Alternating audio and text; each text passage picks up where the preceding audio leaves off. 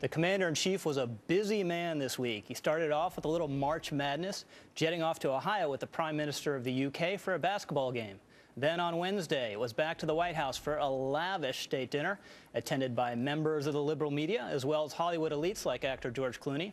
However, his leisurely week didn't end there. Today, the president began his day in Washington before jetting off to Chicago for 2 mega fundraisers. Then he traveled to Atlanta for 3 more. Add all those parties to the one being headlined by the First Lady, and the Obamas will have raised over $5.6 million in one day. Jay Carney was asked about the president's campaign efforts at yesterday's briefing. Here's what he had to say. I still maintain that the president is still spending the vast preponderance of his time on his official duties.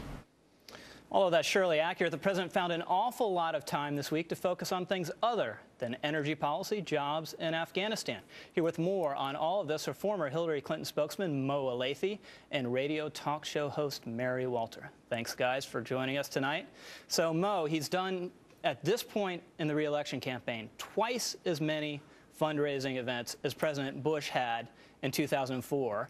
And as Karl Rove pointed out today, he actually has less money in the bank. So are we seeing a desperate and failing effort to make that $1 billion magic number that they were talking about a few months ago that now seems to be disappearing? Well, first, I don't recall the president's campaign ever saying $1 billion. I think that was put out there by Karl Rove. But no, it was a chatter. It was a chatter from the Democrats. But putting that aside, this president's never had to face no president has ever had to face what this president is facing with all the super PACs and people like Karl Rove coming in and helping the Republican always Karl Rove's fault. So, he makes it a lot easier. But this president has spent a lot more time governing than his predecessor did at this point in his presidency. When you look at twice as many fundraisers, and he has his own super PAC. He says super PACs are a threat to democracy, but it's okay. But he spent almost his predecessor spent almost 3 times as many vacation days at this point in his presidency than President Obama did. So look, this is a debate that is held every single election where you have an incumbent. The opposition party always blames the incumbent for not spending enough time doing their job and campaigning too much. It's actually, in my opinion, a silly debate. It's an election year. President's run for re-election. He's doing his job. He's campaigning. The other side has been campaigning for a full year at this point. Well, this president never stopped campaigning. But let's we've heard a lot about civility recently, and that's why we maintain only the highest standard of civility on this program. But there was a kind of crazy moment at one of these Obama fundraisers. An entertainer named CeeLo Green, I believe, who must be very popular and hip because I've never heard of him ever before. I've got it on my phone. I'll play it. Really, I don't think I want to hear it, but we're gonna listen to a clip anyway. Take a listen.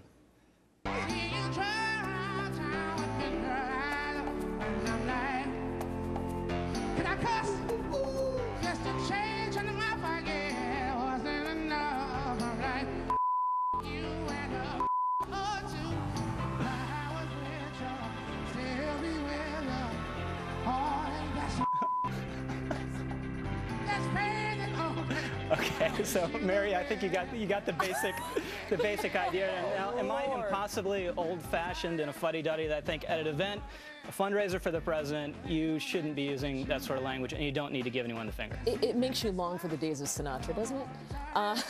No, I agree with you. Here's the deal.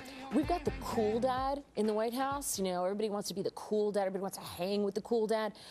And that only gets you so far, and now we need an adult. Because that's just ridiculous. That's awful. That's terrible. I don't have a problem with CeeLo Green being there. I don't have a problem if he supports the president doing his thing. That's fine. But show a tiny little bit of class. And how do you not know that that's inappropriate? How does he not know that that's wrong? And how did Obama's people not have a discussion with him about, dude, as somebody who has actually staffed events like this, I promise you Obama's people had that conversation with him beforehand. There are a lot of Obama staffers sitting there tonight that were at that event, head in hand, going, oh, I'm sure, Mo, you would have made him behave. You would have laid down the law. Hey, when the entertainers got the mic, nobody can make them do anything. Now, Mo, let me ask you about, we were talking about fundraising. A trope in the Democratic fundraising that they just can't let go of is this war on women. Practically every single email that goes out talks about a war on women. Throughout the entire history of this country, Never, ever has the government mandated that employers provide contraception coverage for free. This would be an entirely new program, and the people who oppose it are just protecting the status quo. How possibly can protecting the status quo, especially when it comes to religious organizations, be a war on anyone? Well, a couple things. Number one, I'm not a Democrat who believes that there's a war on women. I do think, though, that there has been a series of policies that have come out of the Republican Party that are detrimental to a lot of women out there. You say that never before has the government ever mandated coverage of contraception. Never before has the government ever mandated invasive ultrasounds for women, as we saw just recently pass in Virginia and a couple of other states are talking about. Planned Parenthood, when they perform abortions, my understanding, Mary, is they do perform ultrasounds for But medical never reasons. before has the government mandated it. When you're asking for the government to start footing the bill, you can't be surprised then if the government also starts mandating other things that you don't like. It's part and parcel of it. You can't just cherry pick. I don't want the government in my body, in my decisions. I agree with that 100%. However, it is hypocritical to then stand there with your hand out and want the government with a check to pay for your decisions. So you can't be surprised, and this is what's going to happen with Obamacare. They're going to start making decisions that we don't like, but if they're footing the bill, they're going to say, hey, I have the right to do that. Let's be clear. You talked about never before has the government mandated religious institutions to pay for contraception. They still aren't.